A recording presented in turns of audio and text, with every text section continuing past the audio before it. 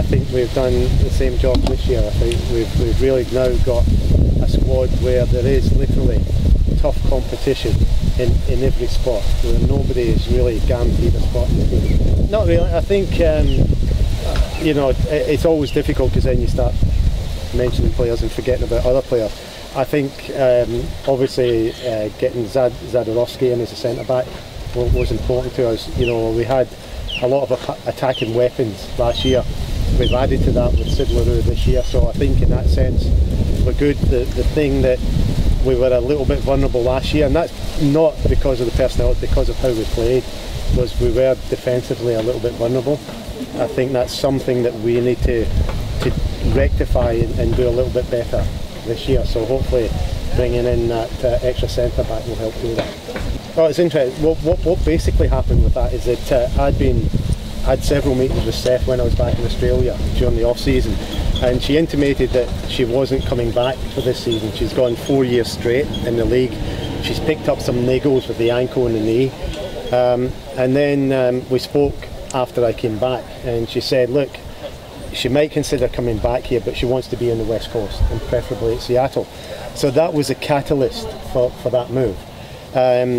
Sort of within that move, the key thing for it started a whole that move started a whole chain of events. We didn't have much happening until that started, and basically, you know, they were keen on Jazz, and with us pending getting Sidleroo here, we felt that was a really good opportunity for Jazz to go and get more game time, because she needs to do that as a senior pro. So that kind of started that move. The other thing that was part of that is that one thing that we need to do here is build up our domestic, the strength of our domestic players. What we've had to do as an expansion team to get where we are now is rely a lot on international players. But we now need to beef up our domestic, bringing in Haley, obviously, because we knew Aubrey was going, and then bringing in Christine there and Carson Pickett. That helped bolster our sort of domestic group. Not really, because you've got what you've got in the squad, so it's not, you haven't got a situation where you can just will it. It's not like in a free market league.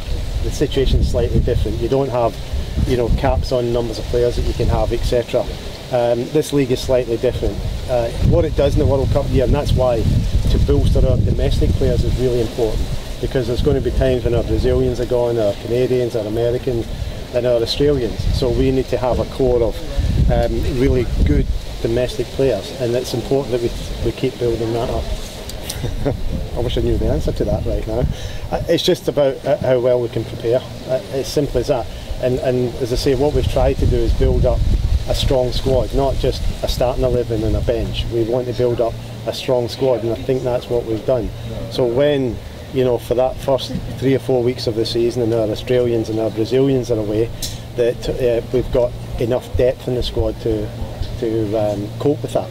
And if we do that, then we've got a competitive team on the field. It's just part of being a coach.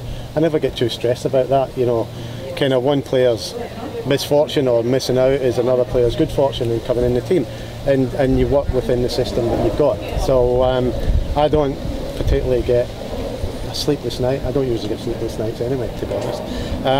But I don't have sleepless nights over that. We're here to work with our squad, and if that squad sometimes is a full 20 and everybody vying for positions in the starting team, or it's down to 14 players, then that's what we work with.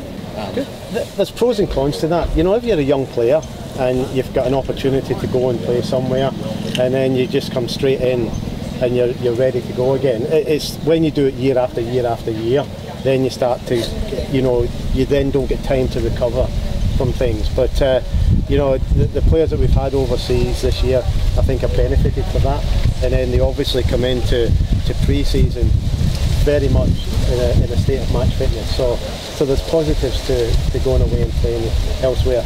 And the reality is now, particularly for those players and our international players, is that in women's soccer and men's soccer, it's almost like a 12-month of the year, a 12-month of the year game.